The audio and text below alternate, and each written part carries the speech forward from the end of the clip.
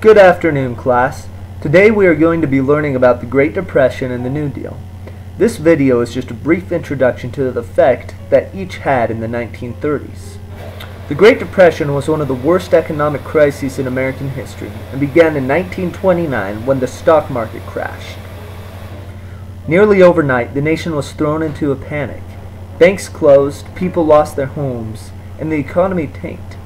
Everything went downhill, and during this time, there were no jobs and even less money in America.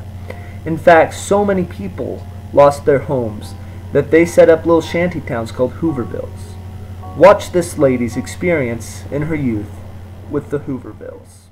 Take me past Hooverville, which were the shanties down along the waterfront. I don't remember exactly, but I remember they were just cardboard and corrugated tin roofs, and it was just... Take a close look at this picture. What emotions do you feel? What do you think this woman is going through?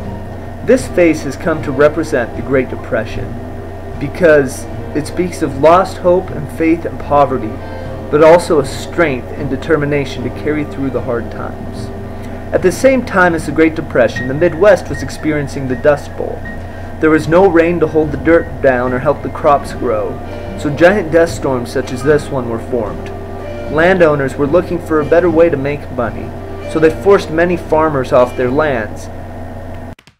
After farmers were forced off their land, many of them, with families of 9 or 10, would pile into the back of the car, and that would be their home as they looked for better opportunities. In the midst of these hard times, this man united the nation. Franklin Delano Roosevelt was elected in 1932, and his speeches and ideas gave hope to the people of the nation. Listen to this part of his first inaugural address so that you can better understand how his speeches uplifted and inspired the people of the nation. My firm belief that the only thing we have to fear is fear itself. Nameless, unreasoning, unjustified terror which paralyzes needed efforts to convert retreat into advance. He created organizations such as this one, the Civilian Conservation Corps, that allowed people to work and make money and break out of the poverty that had held them bound for the previous few years. The New Deal is very controversial. As we go out throughout this unit, I want you to think about whether the New Deal was detrimental or beneficial to the United States. Most people will argue loudly and quickly without much information, but by the end of this unit, you will be able to form an educated opinion on why the New Deal was either beneficial or detrimental. Hopefully you will have much more to say about it than these two.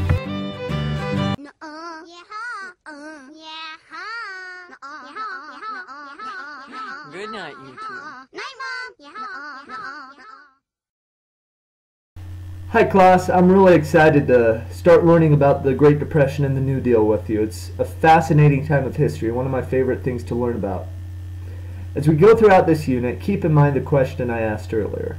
Was the New Deal helpful or hurtful to the United States? At the end of this unit, you'll be required to write an essay that explains to me what you think and why. So be sure to pay attention to that throughout the unit.